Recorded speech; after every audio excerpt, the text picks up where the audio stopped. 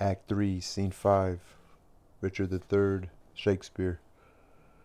Richard and Buckingham enter wearing rusty, hideous-looking armor. Richard, tell me, cousin. I need to know if you can shake like you've got a fever, turn pale all of a sudden, and stop speaking in the middle of a word as if you were driven crazy with fear. Buckingham, oh please, I can imitate the best tragic actor around. I can speak and then look all around and tremble and start at a mere piece of straw as if I were paranoid. Frightening looks are also at my service, as are fake smiles. Anytime I need them, they're waiting to do my bidding. But has Catesby gone? Richard, he has, but here he is, back with the mayor. The Lord Mayor and Catesby enter. Buckingham, Lord Mayor. Richard, watch out for the drawbridge over there. Richard and Buckingham are pretending they are under attack. So Buckingham, listen, a drum. Richard, Catesby, look over the top of these walls to see if anyone's there. Catesby exits. Buckingham, Lord Mayor, the reason we have sent.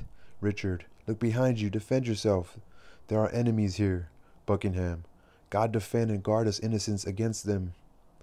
Lovell and Ratcliffe enter with Hastings' head. Richard, stay calm, they're friends, Ratcliffe and Lovell. Lovell, here's the head of that notorious traitor, the dangerous and unsuspected Hastings. Richard, I love this man so much it makes me weep. I took him to be the plainest, most harmless Christian on earth. He was the book in which I recorded all of my most secret thoughts. He was so slick in covering over his plans that if it hadn't been for his love affair with Shore's wife, I would never have suspected him. Buckingham, well, he was the most covert traitor who ever lived. Would you believe if we hadn't caught him, this subtle traitor would have murdered the Lord of Gloucester and me in the council room today? Lord Mayor, he would have? Richard, what do you think, we're Turks or savages instead of Christians? You think we would have disobeyed the law and proceeded to kill this villain if England's peace and our own lives hadn't been at stake? Lord Mayor, I hope nothing else like this ever happens to you. This man deserved his death, and you, my good lords, were right to warn other traitors from trying the same.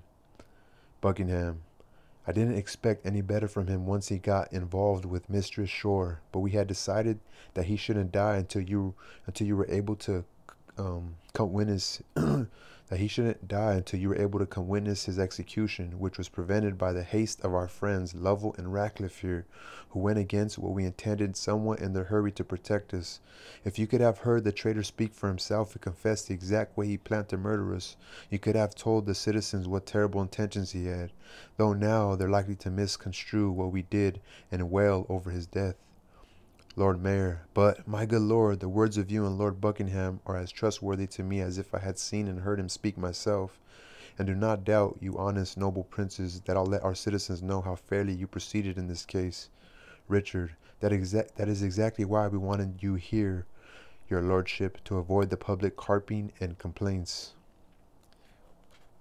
Buckingham, but since you've come too late to see the execution as we intended, at least let people know what you hear we intended.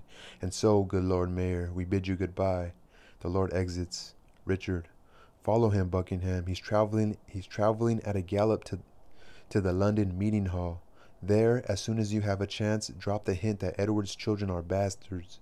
Tell the citizens how Edward put to death a citizen just because the citizen said he was going to make his own son heir to the crown, when all the citizen meant was that he owned a tavern called the Crown and was going to leave it to his son, and then point out what a lech Edward was and what a bestial appetite he had for women, which touched even the citizens' own servants, daughters, and wives. There was no limit to what his lustful eye and savage heart would prey on.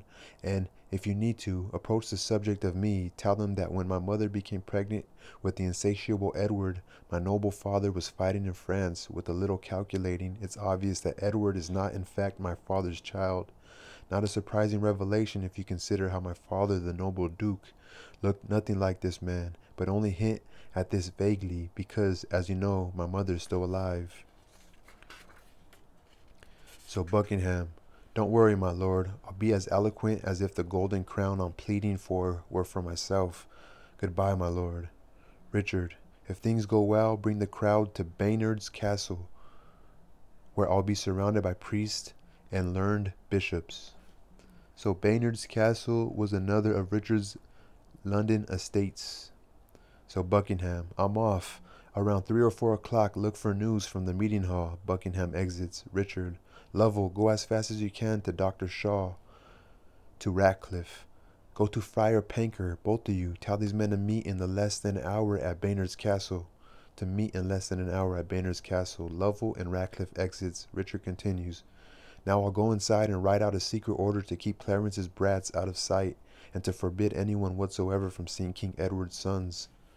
He exits. That was the end of Act 3, Scene 5.